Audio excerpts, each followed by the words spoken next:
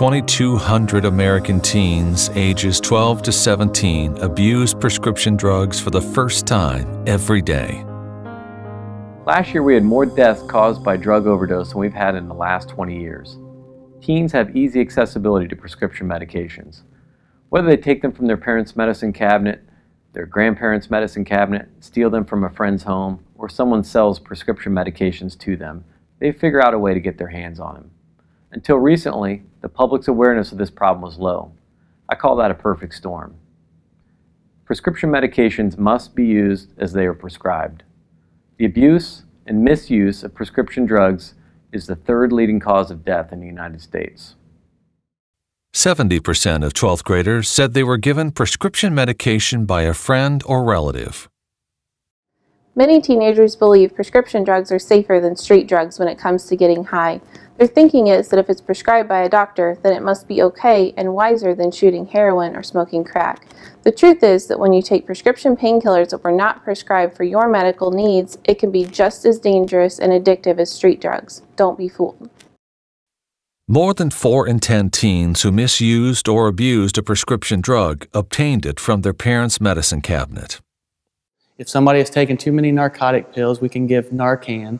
It will reverse the effects of the drug. One thing about that is we have to give it early enough that when the heart's still beating that drug can be circulated around, or there's nothing we can really do.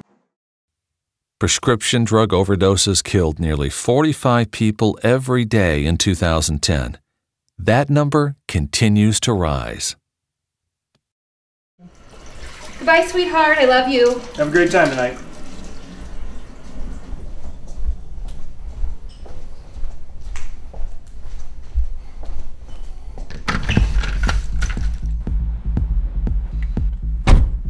This is gonna be epic.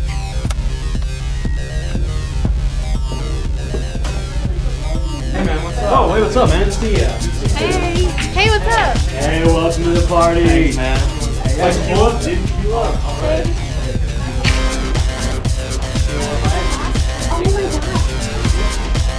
Oh my god, I am so fed up with calculus right now. Like, how is any of this even remotely relevant to my future? Like, in my real life, when am I ever going to be asked to find the derivative of sine or cosine? It's totally pointless. So, what are you going to do for spring break next week? Ella and I are going to Florida, and it's going to be so much fun. I can't wait. What are you doing? Hey. Hey, are you okay? Hey, what's going on? Wait, are you okay? Hey, are you okay? What's wrong? Jackie, go get your mom! Call 911! Oh, screw that, dude. You wanna get in trouble? Shut up and just do it! Hey, are you okay? What's wrong? Tell me what's wrong! What did you do? What did you do?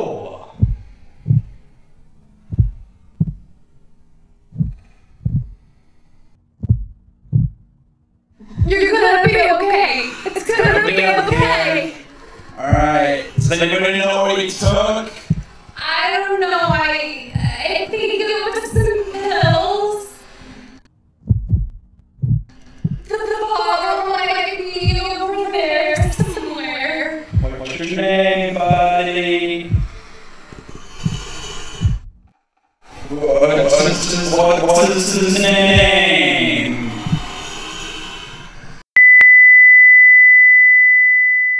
The CDC has started calling prescription drug abuse a nationwide epidemic, and our area certainly has not escaped the problem. Enforcement says the most dangerous drug dealer around could be in your medicine cabinet. More overdose deaths than with cocaine and heroin. It can be found in most medicine cabinets. On Monday, we told you about a new study that says Indiana is not doing enough to curb prescription drug abuse.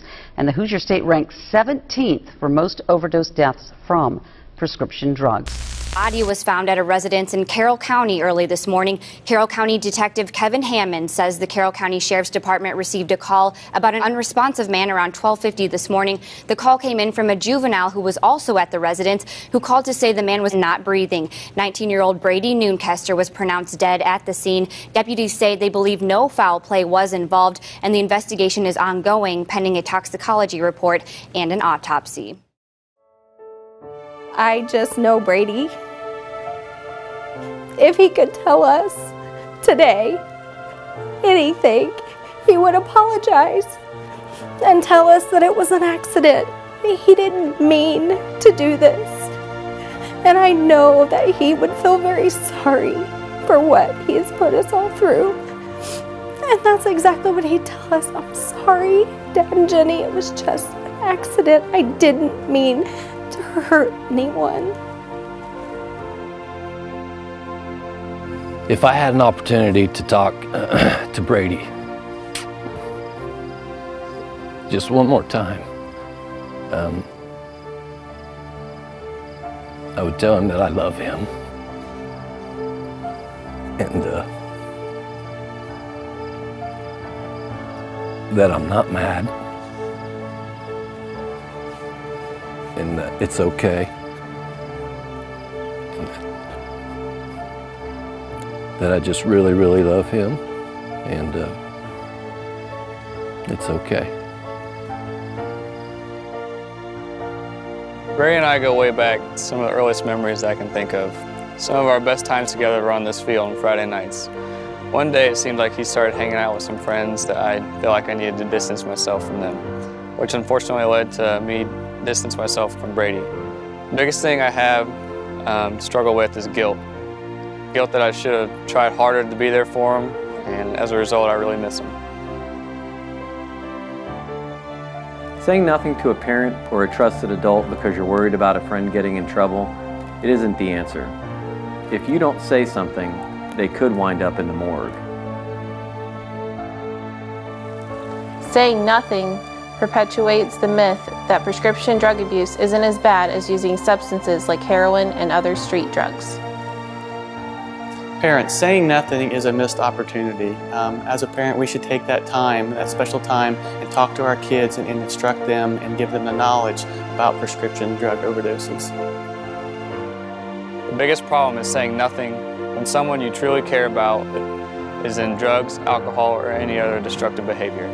Saying nothing means that your best friend may not be beside you on your wedding day as your best man.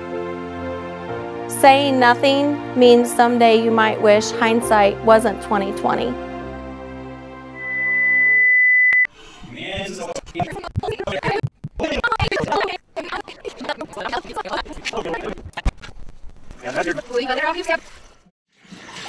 Did she post that? No way. That's crazy.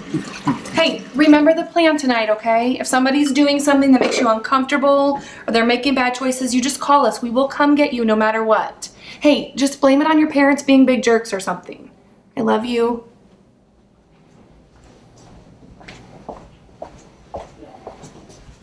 Hey, have a good time tonight. You can text us if you need anything and make smart choices.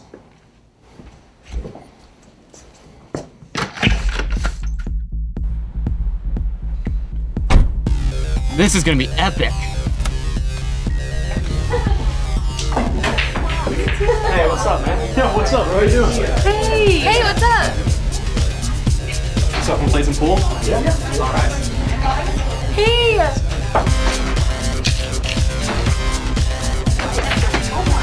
Oh my gosh, I am so fed up with calculus right now. Like, how is any of this even remotely related to what I want to do with my future? I mean, when am I ever going to be asked to find the derivative of cosine or sine or any of this? Hey, you're not seriously going to take those, are you? I don't think so. Look at what this guy brought. I can't have this at my party. Sam, Brandon, look at what this guy brought. Can you take him out? Yeah. Hey man, did you bring these here? Yeah, is that a problem? Yeah, we don't want those here. Let's go. Okay, it's pretty sick.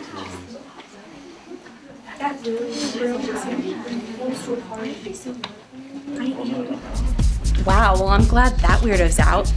Anyway, what are you doing for spring break? If you're afraid to tell because you don't want your friend to get in trouble, I would encourage you to tell them to help them out because you don't want to lose a friend. No one ever wants to lose their best friend. Parents, lock up all prescribed narcotic medications your family uses and properly dispose of ones you no longer need. Don't take that chance. Don't open that pill bottle for the first time. Your life is way too valuable. Look in the mirror and ask yourself, what are you doing to help your community, your family, your friends? You can make a difference. Know who your children are hanging out with. Check their phones, check their texts, check their rooms, check their vehicles if you have to. It's so important to know what is going on, and they're not going to tell you if you just ask. Being a parent is so important. Be a parent first. Be a friend second. I don't want anybody to walk one single day on this earth wishing they had done something different to save a life.